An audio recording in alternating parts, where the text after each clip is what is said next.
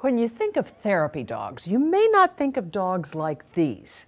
These are special dogs who act like tutors. Yes, Mater, a golden doodle, Ruddy, a chocolate Labrador, and Bippity Boppity Boo, an Australian Labradoodle, have helped many Fishers Elementary students improve their reading skills.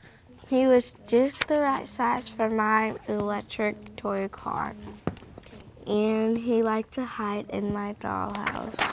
Third grader Sydney Cobb looks forward to her weekly visits with Bippity Boppity Boo and Bippity's owner, Kendra. When I first came, it was a little messed up, but now I'm getting a lot better, and now I know some of the words that I didn't know. Sydney and gang are not alone in the media center. Cuddled up nearby are fourth grader Molly Morosi, Ruddy, and Ruddy's owner, Allison. Was not thought.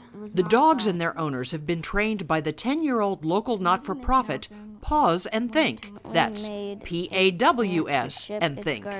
It's an organization that believes dogs can help kids, and of course vice versa. That's why Fishers Elementary principal Patricia Mansfield brought Pause and Think into her school several years ago. Our staff, we're all huge fans of dogs, and we really know about that bonding that can happen between people and dogs, and how that can really motivate anyone to do better, put forth more effort. We've also gone into nursing homes, hospitals, libraries, schools, and things where we can help kids relate to animals a little better, or teach the animals how to better relate to people, so that, for instance, with shelter dogs, they're more adoptable. It's so obvious these dogs love their responsibility. A treat now and then doesn't hurt either. I really like when he pays attention, because it seems to help me and read to an animal, because I really like animals.